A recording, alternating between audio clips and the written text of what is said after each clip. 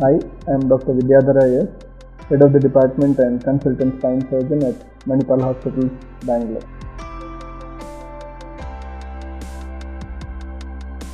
Spinal tumors are quite common, definitely in a tertiary care center like that of ours, the Manipal Spine Care Center. Definitely we encounter huge number of spinal tumors. The most common being the metastatic tumors in elderly people.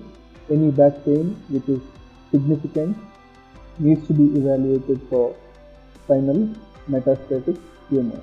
And also at times you come across patients with multiple myeloma which can present with problems or tumors in the spine, or rarely a primary tumor in the bone like giant cell tumor or any regional bone cyst is also prevalent. Now the commonest being metastatic spinal tumors. They all come with back pain. When you do x-rays and MRIs, already one or the other bones would have fractured because of the pathology which has weakened the bone.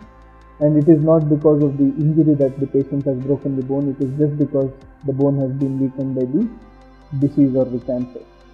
In these conditions, what we do is very systematic. First, we need to work up and make sure that whether we can get the primary tumor. Like PET-CT scan is the ideal before you head for any other intervention, and also sometimes blood tests can get us to the diagnosis. Once the diagnosis is confirmed, the back pain because of which the patient has been non-ambulant can be treated very well with minimal invasive procedures such as vertebroplasty or balloon kyphoplasty, which are day care procedures wherein we insert a needle into the fractured bone and take a biopsy from the tissue in the bone, the backbone, and then inject bone cement into the bone of the back. And once the bone cement sets, the patient becomes pain-free to the extent of 75 to 95%, and he can again be ambulant, and once the biopsy report comes, he can get treated by the oncologist appropriately with either chemotherapy or radiotherapy.